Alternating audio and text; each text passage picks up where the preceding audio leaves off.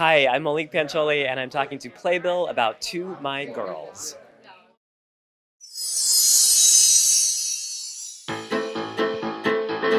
To My Girls is about a group of gay men who are very, very good friends who get together after the pandemic, after having not seen each other for a couple of years. They rent a house in Palm Springs so they can reunite, but they find themselves at this crux of wanting to hold on to friendships and also having changed in the couple of years since they've seen each other, and they're grappling with where to keep that. And it's very funny, but it also gets pretty real.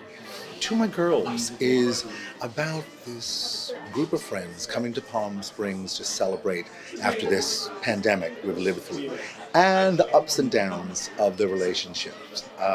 I think it speaks to not just a group of gay friends, but it also can speak to any group of friends, you know, who come together and they realize everything wasn't what we thought it was going to be. So the play is about 3 generations of gay men and the nuances after the pandemic. So the ins and outs, the ups and downs of being a gay man living in the modern day.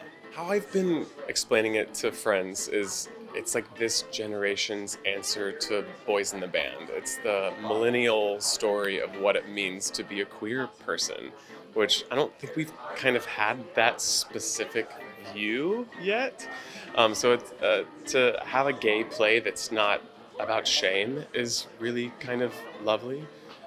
It's really about the inner workings of the queer world now. Yeah, it's really exciting and super scary.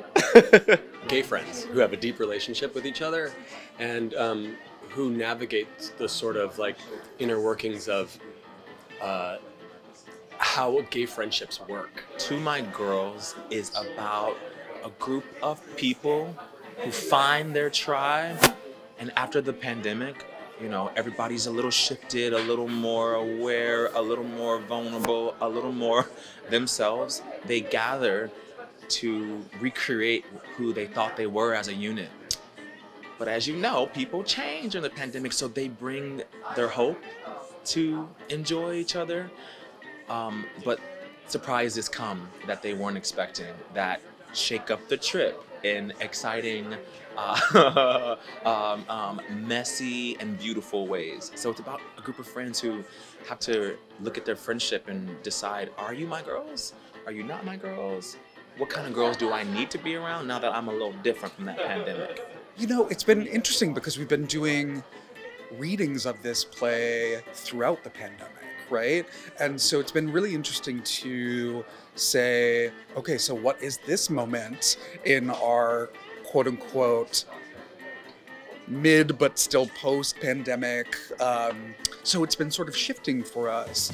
But I think the thing that has been the same is that there's still a real emphasis on the joy of coming together with people, right? That even though now we have are starting to take our masks off and starting to feel a little bit more free with that, there's still a real palpable joy in reconnecting with people.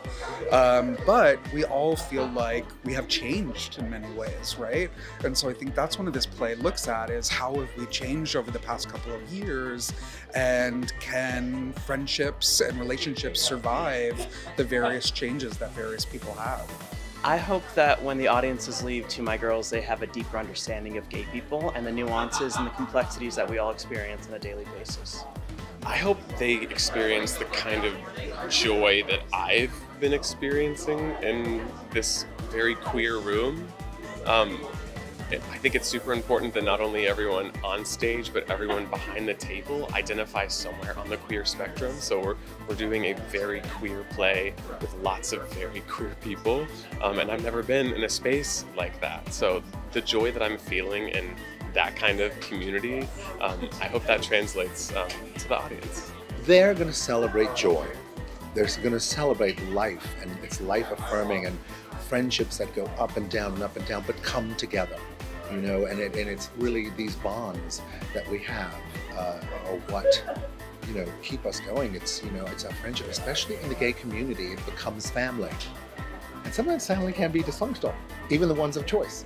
I want people to see themselves, and I want particularly Black gay men to see Leo's struggle in this friend group And if it mirrors to them, allow them to say, yo, no shame, no judgment, but make a choice. You get to decide who your girls are.